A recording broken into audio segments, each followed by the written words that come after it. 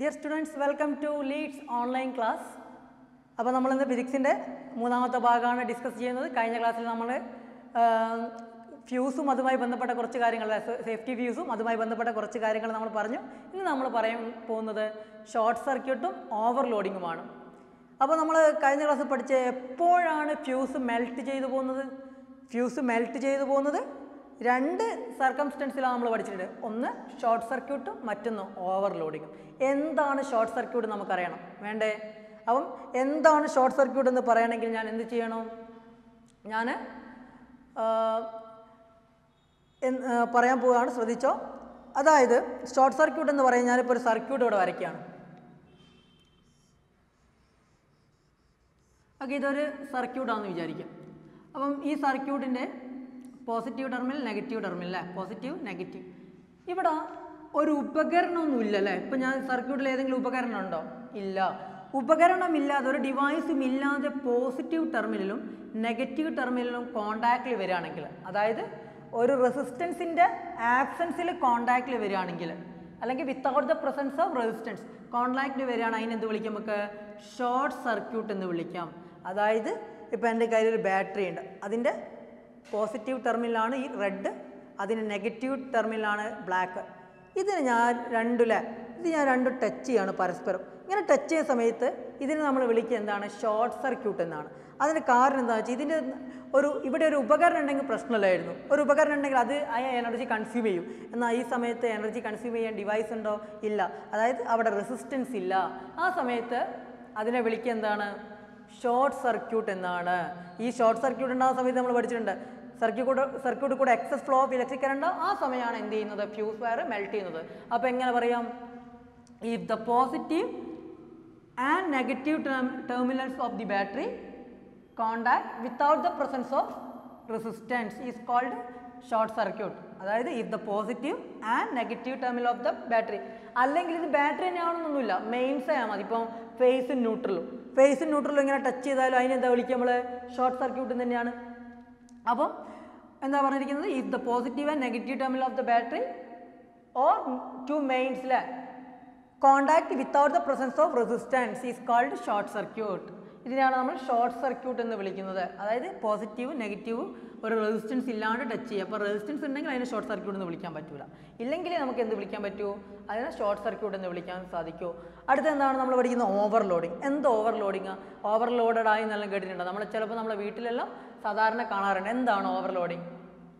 Overloading എന്ന് പറയുന്നത്, ഇപ്പോൾ എൻ്റെ ഇവിടെ ഒരു പ്ലഗ് ഉണ്ട്, ഒരു പ്ലഗ്, ഒരു 3 പിൻ സോക്കറ്റ്.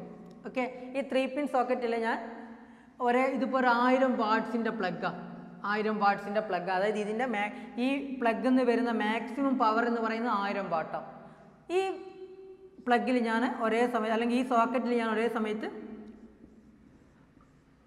500 വാട്ട്സിൻ്റെ ഒരു ടി വി, 500 വാട്ട്സിൻ്റെ ഒരു ടി വി, 500 വാട്ട്സിൻ്റെ ഒരു ഇലക്ട്രിക് അയേൺ, ഇനി ഞാനൊരു 200 വാട്ട്സിൻ്റെ ഒരു ഫാനും കൂടിയും കണക്ട് ചെയ്യാമെന്ന് വിചാരിക്കാം. അപ്പം മൊത്തത്തിൽ ഇവിടെ 500 അല്ലേ, 500 1000 ആയി, അത് 1200 ആയി. മൊത്തം ഇതിൻ്റെ പവർ എത്രയാണ്? 1000 വാട്ട്സ് ആണ് ഇവിടെ ഈ പ്ലഗ് തരുന്നത്, അല്ലെ സോക്കറ്റ് തരുന്നത്. ഇവിടെ മൊത്തം ഈ ഉപകരണങ്ങൾ വെച്ചപ്പോൾ പവർ എത്രയായി? 1200 ആയില്ലേ? 1200 ആയില്ലേ? 1200, അതായത് 1200 ആയി. ഈ പ്ലഗിന് എത്രയെ താങ്ങാൻ പറ്റൂ? 1000 വാട്ട്സ് ആണ്. അപ്പോൾ ഉപകരണങ്ങൾ കൂടുന്ന സമയത്ത് സർക്യൂട്ട് കൂടെ എന്ത് ചെയ്യും? എക്സസ് ഫ്ലോ എന്തുണ്ടാവും? കറണ്ട് ഫ്ലോ ഉണ്ടാവും. ആ സമയത്തും നമ്മൾ നേരത്തെ പറഞ്ഞ പോലെ ഫ്യൂസ് എന്താ ഇപ്പോൾ മെൽറ്റ് ചെയ്തു പോവുകയാണ് ചെയ്യുന്നത്. അപ്പം ഓവർലോഡിങ് എന്ന് പറയുന്നത് ഒരു സർക്യൂട്ടിന് താങ്ങാവുന്നതിലും അധികം പവറുള്ള ഉപകരണങ്ങൾ ഘടിപ്പിക്കുകയാണെങ്കിൽ അതിനെ നമ്മൾ വിളിക്കുക ഓവർലോഡിംഗ് എന്നാണ്. അതായത് ഒരു സർക്യൂട്ടിന് താങ്ങാവുന്നതിലും അധികം പവറുള്ള ഉപകരണങ്ങൾ ഘടിപ്പിച്ചാൽ അതിനെ വിളിക്കുക നമ്മൾ എന്താണ്? ഓവർലോഡിങ്. അപ്പം എങ്ങനെ നമ്മൾ പറയുക? അതായത് A circuit Z to B overloaded. ഒരു സർക്യൂട്ട് എപ്പോഴാണ് നമ്മൾ അങ്ങനെ പറയുന്നത്? A circuit Z to B overloaded if the total power of the appliances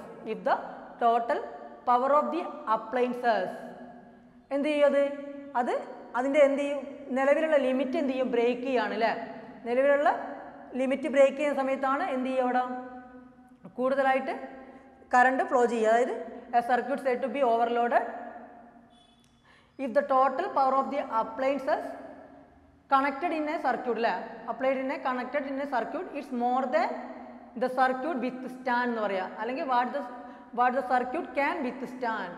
അതായത് സർക്യൂട്ടും താങ്ങാവുന്നതിനും അധികം പവറുള്ള ഉപകരണങ്ങൾ ഘടിപ്പിക്കുകയാണെങ്കിൽ അതിനെ വിളിക്കുന്ന പേരാണ് എന്ത്? ഓവർലോഡിങ്. ഓക്കെ, അപ്പം ഓവർലോഡ് ആയാലും ഷോർട്ട് സർക്യൂട്ട് ആയാലും സർക്യൂട്ടിൽ കൂടെ excess flow of electric current ആവും. ആ സമയത്ത് സർക്യൂട്ടിലൂടെ ഹീറ്റ് എന്ത് ചെയ്യും? ഹീറ്റ് എക്സസ് ചെയ്യും. ആ സമയത്ത് ഫ്യൂസ് മെൽറ്റ് ചെയ്ത് പോവുകയാണ് ചെയ്യുന്നത്. ഇത് ഓൾറെഡി നമ്മൾ കഴിഞ്ഞ ക്ലാസ്സിൽ ഡിസ്കസ് ചെയ്തതാണ്. ഇനി അടുത്ത ടോപ്പിക് എന്ന് പറയുന്നത് ആംബിയറേജ് ആണ്. എന്താണ് ആംബിയറേജ് എന്ന് അറിയണം നമുക്ക് അല്ലേ? എന്താണ് ആംബിയറേജ്? നോക്കുക, നമ്മൾ ആംബിയറേജ് എന്താണെന്നുള്ളത് നിങ്ങൾ കേട്ട ടേമാണ് ആംബിയറേജ്. ആംബിയറേജ് എന്ന് പറയുന്നത് ഈ പവറും വോൾട്ടേജും തമ്മിലുള്ള റേഷ്യോ. അതായത് റേഷ്യോ എന്ന് പറയുമ്പോൾ നമുക്ക് ഇങ്ങനെ എഴുതാം, പവർ ഈസ് ടു വോൾട്ടേജ്. പവറും വോൾട്ടേജും നമ്മളെ റേഷ്യോനെയാണ് എന്ത് വിളിക്കുന്നത്? ആംബിയറേജ് എന്ന് വിളിക്കുക. റേഷ്യോ ഞങ്ങൾ എങ്ങനെ A:B നമുക്ക് മാത്തമെറ്റിക്കലി എങ്ങനെ എഴുതാം? A/B എന്ന് എഴുതാം. അപ്പോൾ ഇതെങ്ങനെ വരിക? Amperage equal to power divided by voltage അല്ലെങ്കിൽ പൊട്ടൻഷ്യൽ ഡിഫറൻസ്. അതായത് I equal to P/V. I equal to P/V. P എന്ന് പറയുന്നത് പവറാണ്, V എന്ന് പറയുന്നത് വോൾട്ടേജ് ആണ്. അതായത് കറണ്ട് എന്ന് പറയുന്നത് ഇവിടെ പവറിനെ വോൾട്ടേജ് കൊണ്ട് ഡിവൈഡ് റേഷ്യോയിൽ ഇത് P/V. ഇതാണ് എന്ത് പറയുന്നത്? ആംബിയറേജ് എന്ന് പറയുന്നത്. അതായത് ഒരു സർക്യൂട്ടിൽ ഇപ്പോൾ ഞാനൊരു സർക്യൂട്ട് വരയ്ക്കും. ഇവിടുത്തെ ഈ സർക്യൂട്ടിലുള്ള ആംബിയറേജ് കാണും ഈ സർക്യൂട്ടിൻ്റെ. എങ്ങനെയാണ് കാണുക? അല്ലെങ്കിൽ ഈ സർക്യൂട്ടിൽ എനിക്ക് ഘടിപ്പിക്കാൻ ആവശ്യമായ ഒരു ഫ്യൂസ് വേണം. ആ ഫ്യൂസിൻ്റെ ആംബിയറേജ് ആണ് എനിക്ക് കാണേണ്ടത്. അപ്പം എനിക്കിവിടെ 200 വോൾട്ടുണ്ട്, ഉപകരണം 40 വാട്ട്സാണ്. ഓക്കെ, ഈ സർക്യൂട്ടിലേക്കുള്ള ഫ്യൂസാണ് കിട്ടണം. അപ്പോൾ എന്താ ചെയ്യാൻ? I ഈക്വൽ ടു P/V അല്ലേ? P എത്രയാ? പവർ എത്രയാണുള്ളത്? 40 ആണ്. 40 ഡിവൈഡഡ് ബൈ 200. 0 ക്യാൻസൽ 4 അല്ലേ? 4ഉം 20 ഉള്ളത്. 4ൻ്റെ അകത്ത് 4 ഒരു പ്രാവശ്യം, 20 എത്ര പ്രാവശ്യം പോകും? എത്ര അല്ലേ? 5 ടൈംസ് പോകും. അപ്പം 1/5 ആംബിയർ എന്ന് പറയാം. അതായത് 1/5 എന്ന് പറഞ്ഞാൽ ഇത് എത്ര വരിക? 0.2 എന്ന് വരും. 0.2 ആംബിയർ ആണ് ഇതിൻ്റെ അകത്തൂടെ ഫ്ലോ ചെയ്യുന്ന കറണ്ട്.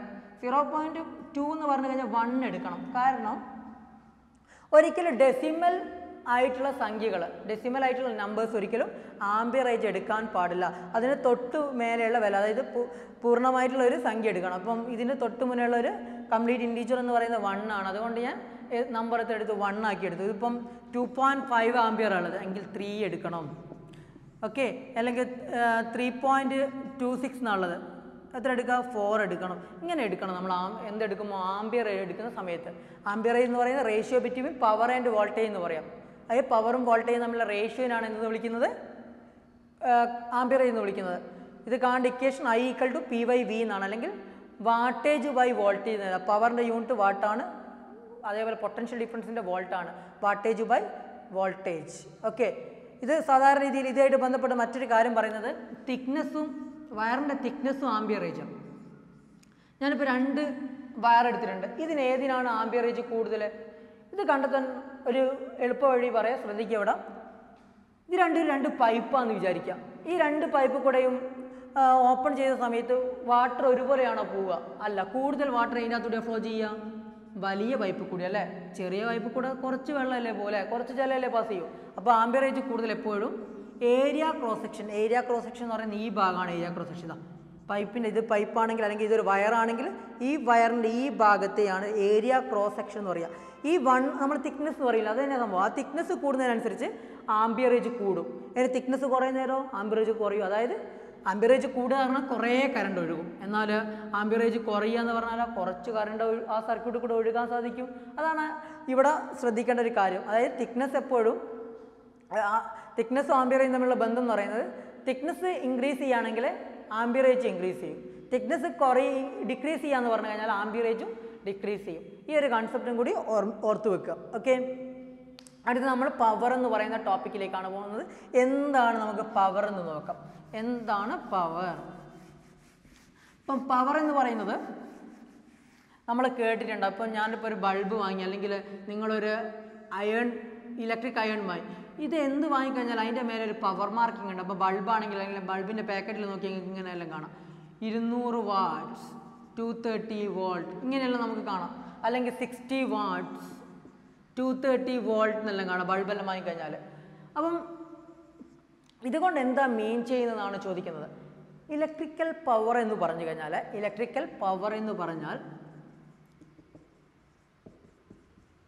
ഒരു ഡിവൈസ്, ഇപ്പം ബൾബ് ആയിക്കോട്ടെ, ഒരു ഡിവൈസ് ഒരു സെക്കൻഡിൽ കൺസ്യൂം ചെയ്യുന്ന എനർജീൻ്റെ അളവാണ് എന്ത്, ഇലക്ട്രിക്കൽ പവർ എന്ന് പറയുന്നത്. അതായത് amount of energy consumed by N electrical appliance in A unit time in A second എന്നൊക്കെ പറയാൻ പറ്റും. അതായത് ഒരു ഡിവൈസ് ഒരു സെക്കൻഡിൽ എത്ര എനർജി കൺസ്യൂം ചെയ്യും. ഇപ്പോൾ ഇവിടെ 60 വാട്ട്സ് ആണ്. അതിൻ്റെ അർത്ഥം എന്താ, 230 വോൾട്ടിൽ ഇത് പ്രവർത്തിക്കുമ്പോൾ 230 വോൾട്ടിൽ ഇത് വർക്ക് ചെയ്യുമ്പോൾ ഇത് കൺസ്യൂം ചെയ്യുന്ന എനർജീൻ്റെ അളവാണ് എന്ത്, ഒരു സെക്കൻഡിൽ 60 വാട്ട്സ്. അല്ലെങ്കിൽ വാട്ട്സിന് നമുക്ക് ജൂൾ പെർ സെക്കൻഡ് എന്നല്ലേ എഴുതാം. 60 ജൂൾ പെർ സെക്കൻഡ്, അതായത് 60 ജൂൾ ഒരു സെക്കൻഡിൽ 60 ജൂൾ എന്ത് ചെയ്യും, അത് കൺസ്യൂം ചെയ്യും. ഇവിടെ നോക്ക് 200 വോൾട്ട് അല്ലെ വാട്ട്, അതായത് 230 വോൾട്ടിൽ അത് വർക്ക് ചെയ്യുമ്പോൾ 200 വാട്ട്സ് അത് കൺസ്യൂം ചെയ്യും. അതായത് the amount of energy that consumed in A 1 second എന്ന് പറയും അല്ലേ. അല്ലെങ്കിൽ ഇലക്ട്രിക്കൽ അപ്ലയൻസ് ഒരു സെക്കൻഡിൽ കൺസ്യൂം ചെയ്യുന്ന എന്തിൻ്റെ അളവ്, എനർജീൻ്റെ അളവാണ് എന്ത്, ഇലക്ട്രിക്കൽ പവർ എന്ന് പറയുന്നത്. അപ്പോൾ ഈ ഇലക്ട്രിക്കൽ പവറിൻ്റെ ഇക്വേഷൻ എന്താണെന്നും കൂടി നമുക്ക് അറിയണം. അപ്പം ജൂൾസ് ലോ പ്രകാരം അല്ലെങ്കിൽ ജൂൾസ് ഇക്വേഷൻ പ്രകാരം നമുക്കറിയാം എപ്പോഴും എനർജി എന്ന് പറയുന്നത് ഹീറ്റിൻ്റെ ഫോമിലും കൂടി മാറ്റപ്പെടുന്നുണ്ട്. ഞാൻ ഇവിടെ പറയുകയാണ് ഹീറ്റിൻ്റെ ഫോമിലും കൂടി ഇവിടെ മാറ്റപ്പെടുന്നുണ്ടല്ലോ. അതുകൊണ്ട് ഞാൻ ജൂൾസ് ലോ പ്രകാരം എഴുതാൻ പോവാണ്. പവർ ഈക്വൽ ടു നമ്മൾ പഠിച്ചിട്ടുണ്ട് എന്താണ്, വർക്ക് ബൈ ടൈം അല്ലേ. പവർ ഈക്വൽ ടു എന്താ പഠിച്ചത്, വർക്ക് ബൈ ടൈം. ഇവിടെ വർക്ക് നടക്കുന്ന ഏതിൻ്റെ ഫോമിലാണ്, ഹീറ്റിൻ്റെ ഫോമിലാണ്. എങ്കിൽ എനിക്ക് h/t എഴുതിക്കൂടെ, P equal to h/t, heat divided by time. ഹീറ്റിൻ്റെ equations already നമ്മൾ പഠിച്ചിട്ടുണ്ട്. എന്തൊക്കെയാണ് പഠിച്ചത്, എച്ചിൻ്റെ equations h equal to I²RT. അപ്പോൾ എനിക്ക് എച്ചിന് പകരം I²RT എന്ന് കൊടുക്കും അല്ലേ. I² × R × T divided by T. ഈ ടിയും വെട്ടിപ്പോവില്ലടോ. അപ്പോൾ എന്താ കിട്ടുക, ക്യാൻസൽ ചെയ്ത് കഴിഞ്ഞാൽ I² × R, P equal to I² × R. ഒന്നാമത്തെ ഇക്വേഷൻസ് കിട്ടിയില്ലേ. ഇതാണ് പവറിൻ്റെ ഒന്നാമത്തെ ഇക്വേഷൻ. ശ്രദ്ധിക്കുക, ഈ സ്റ്റെപ്പിൻ്റെ ഒന്നും ആവശ്യമില്ല. ഇതെങ്ങനെയാണ് വരുന്നത് ജസ്റ്റ് അറിയേണ്ടിയിട്ട് നമുക്ക് ഇത് പ്രോബ്ലം ചെയ്യാനാണ്. അതുകൊണ്ട് ഇക്വേഷൻസ് എല്ലാവരും കൃത്യമായി പഠിച്ചേക്കുക. ഓക്കെ, രണ്ടാമത്തെ ഞാൻ ഓംസ് ലോ ഉപയോഗിക്കാൻ പോവുക. I ഈക്വൽ ടു V/R എന്ന് എഴുതിക്കൂടെ അല്ലേ. അപ്പോൾ ഐക്ക് പകരം ഞാൻ V/R എന്ന് കൊടുക്കാൻ പോവാണ്. അപ്പം P equal to V/R all square, കാരണം ഐക്ക് സ്ക്വയർ ഉണ്ട്, അതുകൊണ്ട് V/R സ്ക്വയർ ഇൻറ്റു R. അപ്പോൾ ഈ സ്ക്വയർ ഇതിനും ബാധകമാണ് ഇതിനും ബാധകമാണ്. അതുകൊണ്ട് വിൻ്റെ സ്ക്വയർ V² ഡിവൈഡഡ് ബൈ ആറിൻ്റെ സ്ക്വയർ R² ഇൻറ്റു R. ഈ സ്ക്വയറും ആറും ക്യാൻസൽ ചെയ്ത് പോയി അല്ലേ. ബാക്കി എന്താ ഉള്ളത്, V² by R. P equal to V² by, ഇതാണ് രണ്ടാമത്തെ ഇക്വേഷൻ. ഇതാണ് second equation, V² by R. ഇനി മൂന്നാമത്തെ ഇക്വേഷൻ അതേപോലെ തന്നെ R ഈക്വൽ ടു V/I എന്ന് എഴുതിക്കൂടെ ഓംസ് ലോ പ്രകാരം ഇല്ലേ. അപ്പം ഇവിടെ എന്ത് ചെയ്യും, ആറിന് പകരം ഞാൻ V/I കൊടുക്കുക. അപ്പം എന്താ കിട്ടുക, P equal to I² R × V/I. ഈ ഐയും സ്ക്വയറും വെട്ടിപ്പോയി ഇല്ല, ക്യാൻസൽ ചെയ്തു. ബാക്കി എന്താ ഉള്ളത്, I × V, IV. ഇത് പഠിക്കാനൊരു എളുപ്പമുണ്ട്. എന്താണ് എളുപ്പമാർഗം, നമ്മൾ ഓൾറെഡി നമ്മൾ എല്ലാ ഇക്വേഷൻസും പഠിച്ച ഹീറ്റിൻ്റെ H equal to I²RT, H equal to V² TBR, H equal to IVT. ഇതിൻ്റെ അകത്ത് നല്ല T ഒഴിവാക്കി കഴിഞ്ഞാൽ എന്തിൻ്റെ ഇക്വേഷനായി, ഇതിൻ്റെ അകത്ത് നല്ല T ഒഴിവാക്കി കഴിഞ്ഞാൽ പവറിൻ്റെ ഇക്വേഷൻസ് ആയില്ലേ, പഠിക്കാൻ എളുപ്പമല്ലേ. അപ്പോൾ നോക്കുക നമ്മൾ എങ്ങനെയാണെന്നുള്ളത്. ഞാൻ ജസ്റ്റ് ഇതൊന്ന് മായ്ക്കുകയാണ്, എന്നിട്ട് ഓരോരോ ഇക്വേഷൻസ് വീണ്ടും എഴുതാൻ പോവുകയാണ്. നോക്കുക, അപ്പോൾ നമ്മൾ എങ്ങനെ എളുപ്പമാർഗ്ഗം നോക്കുക, നമ്മൾ H equal to I²RT, H equal to IVT, H equal to V² × T/R. ഇതിനാ നല്ല T ഒഴിവാക്കിയാൽ ആരെ കിട്ടും, പവറിൻ്റെ ഇക്വേഷൻ കിട്ടും. ഓക്കെ, നോക്കുക, T ഒഴിവാക്കി കഴിഞ്ഞാൽ എന്താ കിട്ടുക, P equal to I² × R, പവറിൻ്റെ equation കിട്ടി. IVT, T ഒഴിവാക്കി എന്താ കിട്ടുക, P equal to IV. Okay അല്ലേ. ഇനി ഇതിൻ്റെ അകത്ത് P ഒഴിവാക്കിയാൽ എന്താ കിട്ടുക, T ഒഴിവാക്കിയാൽ എന്താ കിട്ടുക, V² ബൈ R. മറ്റൊരു ഇക്വേഷൻസും കൂടി ഉണ്ട്, IV എന്നുള്ള P എന്ന് എഴുതിക്കൂടെ നമുക്ക്. അപ്പോൾ H equal to P × T, PT എന്ന് എഴുതിക്കൂടെ. H equal to power × T. IV എന്ന് പറഞ്ഞാൽ പവർ അല്ലേ, IV എന്ന് പറഞ്ഞാൽ പവർ അല്ലേ. അപ്പം P × T. അപ്പോൾ ഇവിടെ എന്താ വരിക, P ഈക്വൽ ടു ഇൻറ്റു ഇപ്പുറം വരുമ്പോൾ ഡിവൈഡ് ആവും. അപ്പോൾ എന്ത് വരും, H/T. T, P equal to H by T. അപ്പം പവറിൻ്റെ ഇക്വേഷൻസ് ആയി. അപ്പം പവറിൻ്റെ ഇക്വേഷൻ പഠിക്കാൻ എളുപ്പമാണ്. എന്ത് ചെയ്താൽ മതി? നമ്മൾ നിലവിൽ പഠിച്ച ടി ഒഴിവാക്കി കഴിഞ്ഞാൽ പവറിൻ്റെ ഇക്വേഷൻ, അതായത് ഹീറ്റിൻ്റെ ഇക്വേഷനിൽ നിന്ന് ടി ഒഴിവാക്കി കഴിഞ്ഞാൽ പവറിൻ്റെ ഇക്വേഷനിലേക്ക് എത്താൻ സാധിക്കും. ഇനി ഇത് വെച്ചിട്ടുള്ള പ്രോബ്ലംസ് ആണ് ഓരോന്നായിട്ട് ചെയ്യാൻ പോകുന്നത്, ശ്രദ്ധിക്കുക. അപ്പം ഒന്നാമത്തെ പ്രോബ്ലംസിലേക്ക് പോവുകയാണ്. ഓക്കെ, നമ്മൾ ഫസ്റ്റ് പ്രോബ്ലത്തിലേക്ക് പോവുകയാണ് പവറായിട്ട് ബന്ധപ്പെട്ട്. അപ്പം എന്താ ക്വസ്റ്റ്യൻ എന്നുള്ളത് നമ്മൾ വായിച്ചു നോക്കുക അല്ലേ. A heating appliance has A resistance of 115 ohm if 2 ampere current flows through it. What is the power of the appliance? അതായത് ഒരു ഉപകരണത്തിലൂടെ അല്ലേ, ഒരു ഉപകരണത്തിലൂടെ 2 ആംപിയർ കറണ്ട് ഫ്ലോ ചെയ്യാണ്. ആ ഉപകരണത്തിൻ്റെ റെസിസ്റ്റൻസ് എത്രയാണ്? 115 ohm ആണ് അല്ലേ, 115 ohm ആണ്. അതിൻ്റെ പവർ എത്രയാണെന്ന് ചോദിച്ചത്. ഇപ്പോൾ തന്നിരിക്കുന്ന കാര്യങ്ങൾ what are the given datas. അപ്പോൾ ഞാൻ എഴുതി വെക്കാൻ പോവാണ്. എന്തൊക്കെയാണ് തന്നിരിക്കുന്നത്?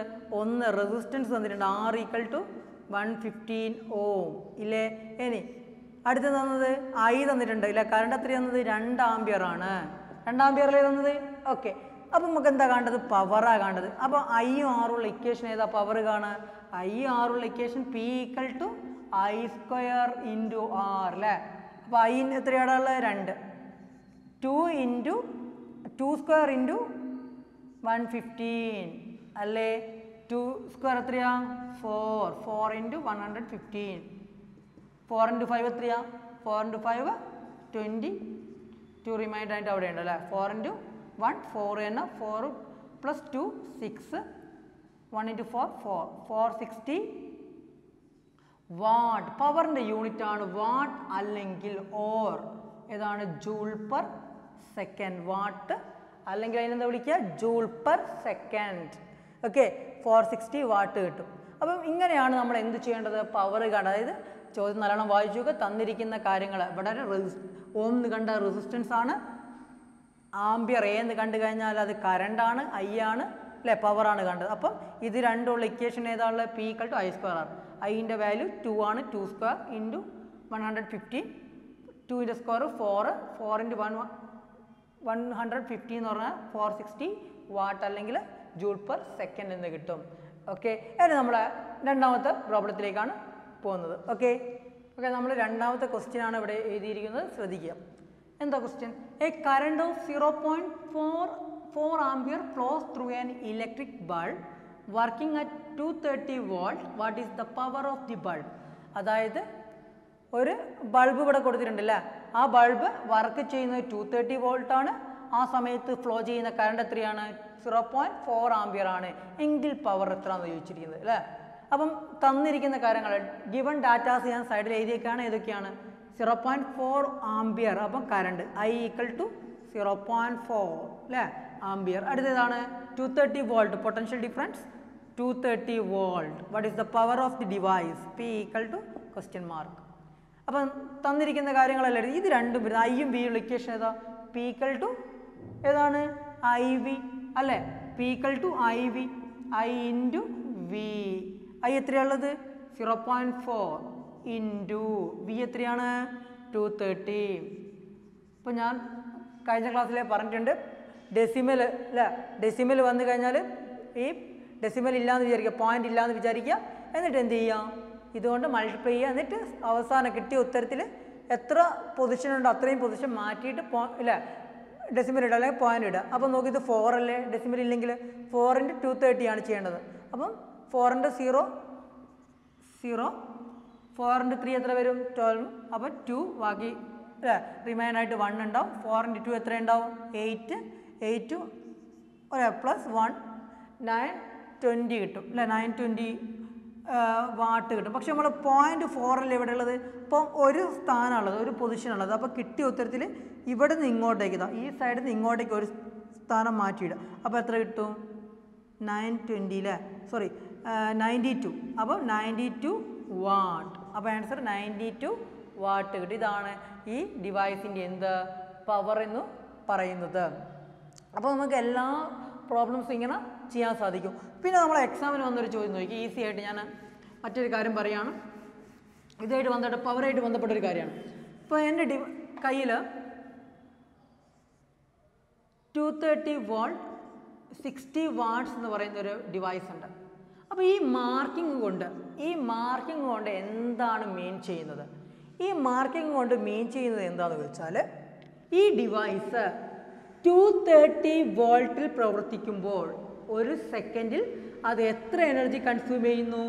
60 വാട്ട് അല്ലെങ്കിൽ 60 joule per second energy consume ചെയ്യുന്നു. അതാണ് മീൻ ചെയ്യുന്നത്. അതായത് ഇതാണ് അതിൻ്റെ പരമാവധി വോൾട്ടത, അതിൻ്റെ മാക്സിമം വോൾട്ടേജ് ആണ് 230. ആ സമയത്ത് ആ വോൾട്ടേജ് പ്രവർത്തിച്ചാൽ ഇത് എത്ര തരും? 60 വാട്ട്സ്. ഇതേ ബൾബ് തന്നെ 100 വോൾട്ട് പ്രവർത്തിച്ചാൽ അതേ വോൾട്ടേജ് കിട്ടുമോ നമുക്ക്? അതേ പവർ കിട്ടുമോ? ഇല്ല. കിട്ടുമോ? ഇല്ല. ഇങ്ങനത്തെ കേസിൽ നമ്മൾ എന്താ ചെയ്യേണ്ടതെന്ന് വെച്ചാൽ, ഇപ്പോൾ ഇങ്ങനെ ഒരു പ്രോബ്ലം തന്നിരിക്കുകയാണിതാ, ഇതാണ് പ്രോബ്ലം വിചാരിക്കാം. ഒരു 200 വോൾട്ട് 100 വാട്ട്സ്, അതായത് ഒരു ഡിവൈസിൻ്റെ പവർ 100 വാട്ടാണ്. എത്ര കൊടുക്കുന്ന സമയത്ത്? 200 വോൾട്ടിൽ പ്രവർത്തിക്കുന്ന സമയത്ത് ഇതേ ബൾബ് അല്ലെങ്കിൽ ഇതേ ഡിവൈസ്, ഇതൊരു ബൾബ് ആയിക്കോട്ടെ അല്ലേ, ഇതേ ബൾബ്. അപ്പോൾ ഈ ഒരു ബൾബ്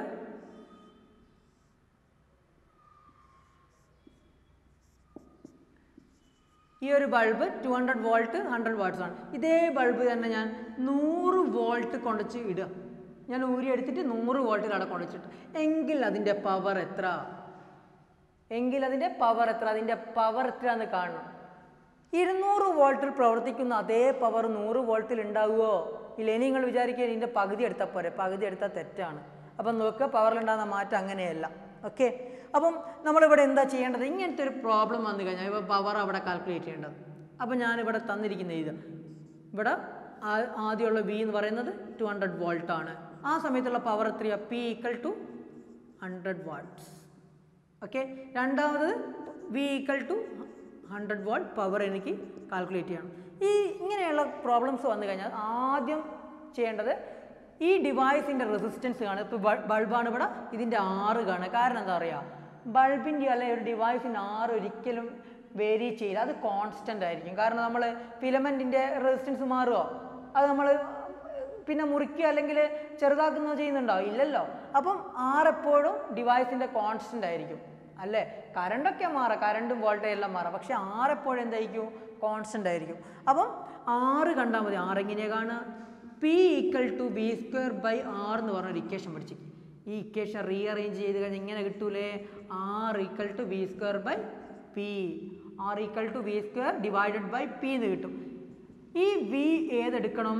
ആദ്യമുള്ള V എടുക്കണം. കാരണം ഈ റെസിസ്റ്റൻസ് ഉള്ള ഏത് സമയത്തുള്ളതാ? 200 വോൾട്ടുള്ള സമയത്തല്ലേ. അപ്പം 200 × 200 സ്ക്വയറിന് എനിക്ക് അങ്ങനെ എഴുതി കൂടെ? എങ്ങനെയാ? 200 × 200 ആണ് 200 സ്ക്വയർ എന്ന് പറയുന്നത്. ഡിവൈഡഡ് ബൈ ആ സമയത്തുള്ള പവർ എത്രയാണ്? 100. 0 ക്യാൻസൽ, 0 ക്യാൻസൽ, 0 ക്യാൻസൽ, 0 ക്യാൻസൽ. 2 × 2 4, അപ്പം 400 ഓം. 6 കിട്ടി. ഇനി സുഖമാണ്, ഇനി ഈസി ആയിട്ട് ചെയ്യും. ഇനി എന്താ ചെയ്യേണ്ടത്? വീണ്ടും പവർ കാണാം. P = V²/R. ആ സമയത്ത് V ഏതെടുക്കണം? നമുക്ക് എത്രയിലുള്ള കാണേണ്ടത്? 100-ലുള്ളതാണ്. 100 × 100 ഡിവൈഡഡ് ബൈ 400 അല്ലേ. 0 cancel, 0 cancel, 0 cancel, 0 cancel. 100/4 = 25 what. Power കിട്ടിയില്ലേ? അപ്പോൾ ഇതിൻ്റെ പകുതിയാണോ? അല്ല. എപ്പോഴും വോൾട്ടേജ് പകുതിയാകുന്ന സമയത്ത് ഇത് പവർ 1/4 ആയിട്ടാണ് ചുരുങ്ങുക അല്ലേ. നോക്ക്, 100ൻ്റെ 1/4 അല്ലേ 25 എന്ന് പറയുന്നത്. അപ്പം 25 വാട്ട്സ്. എപ്പോഴും ഒരു വോൾട്ടിൽ പ്രവർത്തിക്കുന്ന ഒരു ഡിവൈസ് മറ്റൊരു വോൾട്ടിൽ പ്രവർത്തിക്കുമ്പോഴുള്ള പവർ കാണാൻ പറഞ്ഞാൽ എപ്പോഴും ആദ്യം എന്ത് ചെയ്യുക? റെസിസ്റ്റൻസ് കാണുക. ഇത് കണ്ടിട്ട് നമ്മൾ ബാക്കിയുള്ള കാര്യങ്ങളിലേക്ക് പോകാൻ പാടുള്ളൂ. ഓക്കെ. അപ്പം കൂടുതലായിട്ടുള്ള പ്രോബ്ലംസ് നമ്മൾ വരും ക്ലാസ്സുകളിൽ ചെയ്യും. ഓക്കെ. അപ്പോൾ ഇത്രയും കാര്യങ്ങൾ നിങ്ങൾക്ക് മനസ്സിലായെന്ന് വിചാരിക്കുന്നു. മറ്റൊരു ടോപ്പിക്കുമായി അടുത്ത ക്ലാസ്സിൽ നമുക്ക് കാണാം. Thank you.